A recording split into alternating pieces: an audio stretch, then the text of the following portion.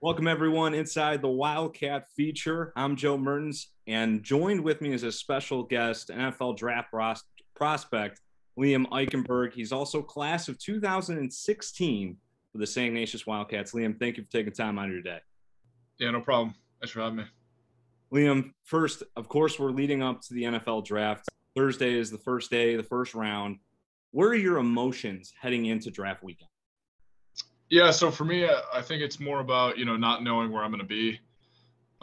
It's not like I was in high school trying to decide what college to go to. This is kind of, as some people have said, it's kind of like I'm applying for college again, kind of not knowing where I'm going, if I was a normal student. But for me, I'm excited. I'm going to be with my parents, my grandparents at home in Cleveland. I'm looking forward to it, but at the same time, it's not about getting drafted. It's about having a long career. So got to keep that in mind, and I'm going to be excited regardless where I go. How much more special is it for you with the draft being in your hometown of Cleveland? Yeah, I think it's pretty awesome. I was concerned with COVID last year. I didn't know if Cleveland was still going to have it, but I mean, I'm very excited for it. My buddies are going to be downtown. I'm going to be at home, but it's definitely, it'll be nice. Hometown kid. Hopefully I get drafted pretty high. And what has the draft process been like for you the last couple of months? I know that, there's, of course, the anxiousness of when you're going to be drafted and trying to impress all of these draft scouts. What has that process been like for you? It's been a lot of Zoom calls, kind of what we're doing right now. Each team has been allowed to meet with each player 5 times for an hour each meeting. So, I mean, I've had endless Zoom calls, endless phone calls, FaceTime calls. And, it's just kind of me trying to convey who I am as a person and also as a player. I think I would have done well being in person, visiting, their facilities, but because of COVID, we can't. I was out in Phoenix, Arizona, training for a couple months, get my body in good shape and best possible position for my pro day, which was a couple weeks ago. And, now I've just been at Notre Dame working out. Now I'm just hanging out right now, just excited for Thursday. Of course, after the 2019 season, you had the opportunity to actually declare for the draft, but you decided to come back to Notre Dame for one more year. Did you ever decide, or did you ever think about entering the draft last season, or was it just a foregone conclusion you were coming back for one more year with the Fighting Irish? I thought about it a little bit. I submitted my grades for the review committee for the NFL committee. I got my grades back. I mean, I think I could have left. I probably would have been selected on day 2. But for me, going to Notre Dame and, as it's a special place, just like Saint Ignatius was. For me, it was about coming back, helping the younger guys and, showing them what it took. And then also, I wanted to win a national championship and also win the Joe Moore Award, which unfortunately we didn't do. But, going to Notre Dame, being in an offensive line room that's extremely special and unique, I think it was the best 5 years of my life. You brought up St. Ignatius, and I want to bring back your first varsity start happening your sophomore season way back when in 2013. Of course, it was against Brother Rice. What do you remember from that first start with the Wildcats? Yeah, I remember I was playing left guard.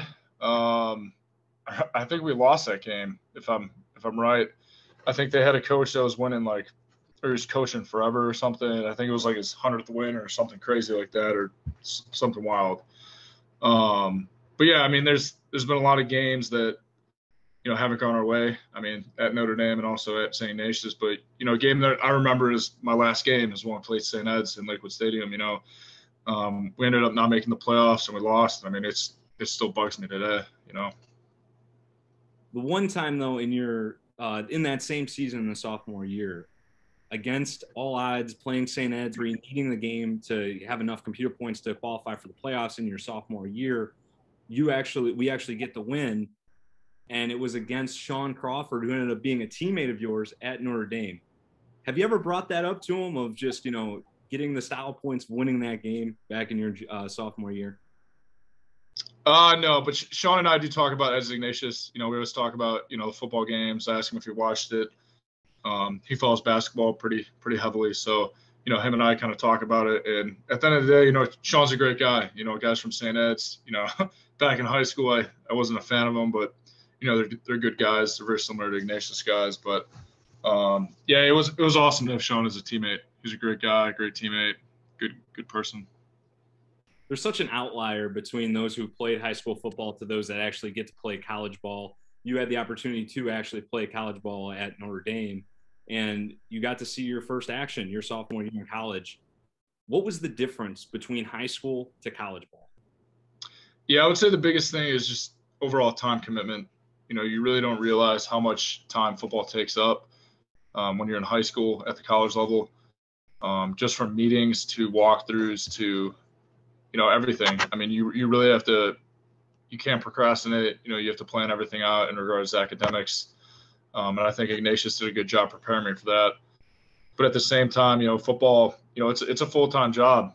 I don't think people understand that in college. It's if you want to be the best, you want to be one of the very best. That has to be your sole focus. And also school is very important too. But football takes up a lot of time, a lot of meetings. I mean, I'd get to the facility at 1 and I wouldn't leave until like 8 or 9. So I mean, it's long days, especially in season. But it's definitely worth it.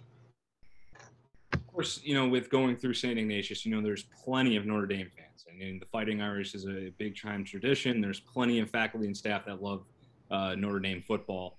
And I think for a lot of them, what they bring up from last season was the game against Clemson, where you guys play the number 1 ranked team, Clemson. You guys go to double overtime. You win it. The fans storm the field.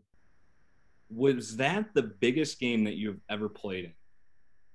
Yeah, I would say so. We're playing number 1 Clemson.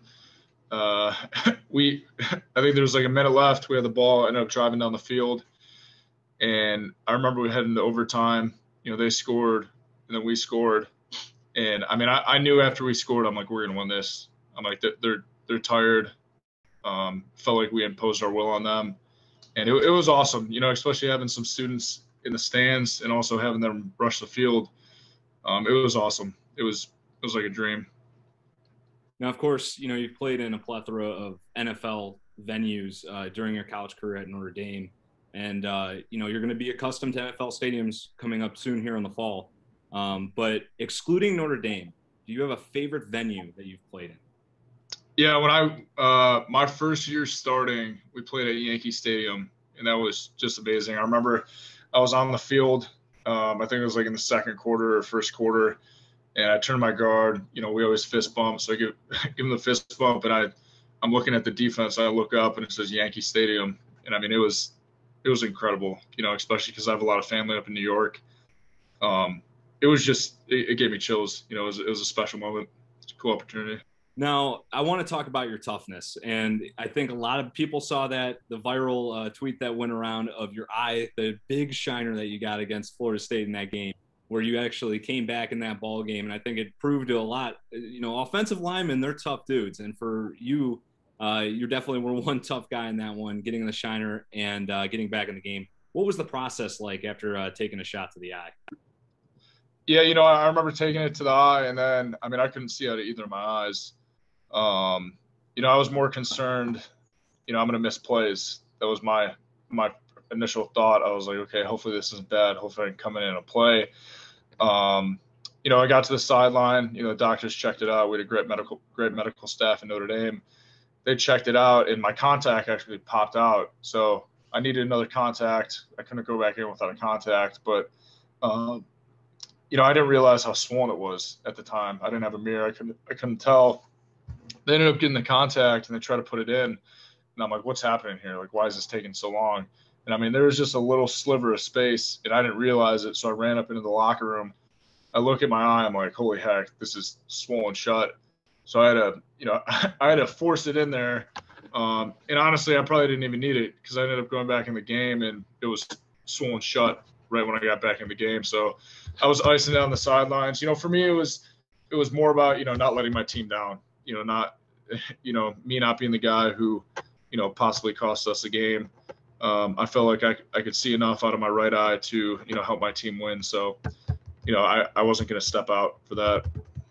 And I guess that proves another point of just playing offensive tackle. You've played it for so long that you could be blind and still be able to do your job. I mean, is that how you felt, not being able to really see out of both eyes? Yeah, I felt in pass pro, I just had to set to my spot, keep my basics, keep the inside target slightly above. And you just go back to my fundamentals. when you're visually impaired, you got to go back to the fundamentals and the basics. So that definitely helped a lot. And, I had a lot of great teammates, help me out a little bit. Throughout your senior year at Notre Dame, you didn't allow a single sack on Ian Book. And, talking about offensive linemen, if they have that stat in the back of the mind, they always want to keep that quarterback jersey clean. Did you ever have that thought process in the back of your mind, like, wow, I haven't given up a sack this season? Or did you just kind of go by the wayside and just had to take care of business? Yeah, it was kind of more just taking care of business, making my blocks, doing my job. At the end of the day, you got to do your job. You got to be consistent. Obviously I had a quarterback that could run. So, that helped a lot. But, going into the season, I didn't want to give up a sack. So I was very fortunate to, have such great offensive linemen and also, have been coached well. We talked about, playing St. Ed's guys and then they became teammates, Sean Crawford being an example. But what was it like playing former teammates from St. Ignatius into college? One that comes to mind is playing against a former quarterback that you blocked for, Dennis Grossell, at Boston College. What was that like playing guys that you used to be teammates with? Yeah, I love playing Boston College because I got to see Dennis before and after the game. It was definitely special. He stepped in there and he did really well. I think 2 years ago. He had a hell of a career. He did very well at BC. He loved it up there. And my brother was about to go there, but he ended up switching to Ohio State. But yeah, it was special. Especially understanding how much work goes into college football. A guy like him who's a walk-on and then ended up, starting for BC, and I believe he set a record for passing yards one game. He was, I have a lot of respect for Dennis, and we still keep in contact. Of course, now with the college career coming to an end, what was the most athletic player that you have seen? Maybe it is on the defensive side where you're blocking the defensive lineman or blitzing linebacker, or was on the other side of the ball. Do you have a most athletic player that you played against? Yeah, I would say Brian Burns from Florida State when I played in my first year. I ended up getting my ankle messed up, and it just made it even harder. He was so quick, so fast. Yeah, he's a hell of a player. Now, getting ready for the draft, of course, you've had many teammates that have gone on to the pro level.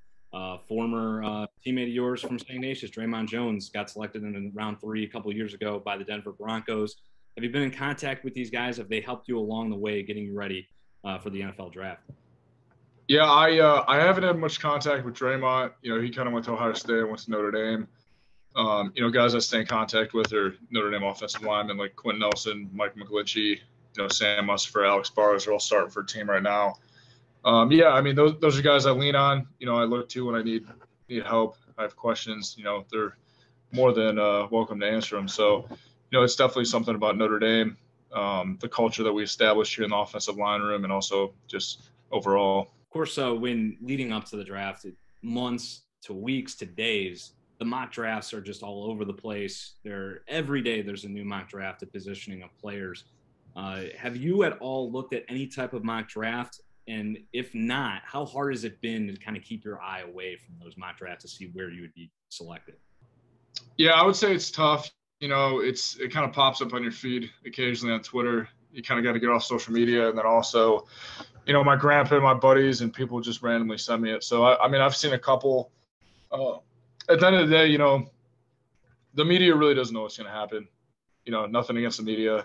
Their job isn't football. Even some of the respected, analysts, I think they do a good job, but at the same time, if you look at years past, I think you can nail down like the top 5 picks, and then after that, it's a mess. But for me, I think I appeal to, guys who understand football, and, do it for a living. So I think that I have a good chance of, being selected higher than people think. Of course, Liam, Thursday is round 1 of the NFL draft this weekend in Cleveland. It's going to be a special one. Your final thoughts heading into draft weekend, have you taken a moment to just take a step back and soak in just an incredible moment in your career? No, not really. I think Thursday I might, but I've been at Notre Dame working out every single day, doing drills. Like I said before, it's not about getting drafted. It's about, having a long career. So for me, it's about getting to that team and helping them win. And that's the most important thing right now. So, I think the real work hasn't even really begun. So I'm obviously going to enjoy it, being with my family and my grandparents. Hopefully that moment happens Thursday though. Liam Eichenberg, class of 2016 from Saint Ignatius High School, went on to play at Notre Dame and is a top draft prospect, offensive tackle coming into this weekend for the NFL draft. Liam, I want to thank you again, taking time out of your day, and have just the best of luck this weekend. Yeah, I appreciate it. Thanks, Joe.